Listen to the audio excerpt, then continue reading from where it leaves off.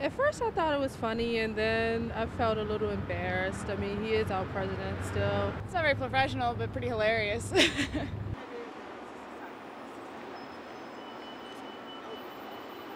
I thought it was pretty immature, so, but sometimes the free press, people feel a little too free, I guess, so.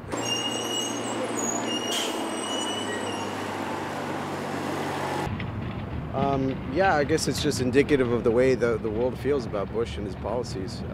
It's sad that you know, they have to express it in that way. But I think all in all, I mean, everything worked out. It wasn't any big deal, and it looks like they, from what I saw on the news, they apprehended the guy that threw the shoes, right?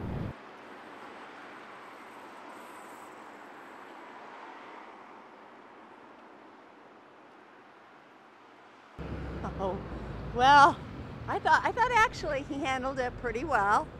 I also think probably we didn't get much of a real story out of it, like why the guy really threw the shoe and what was motivating him and what's happening with them in Iraq.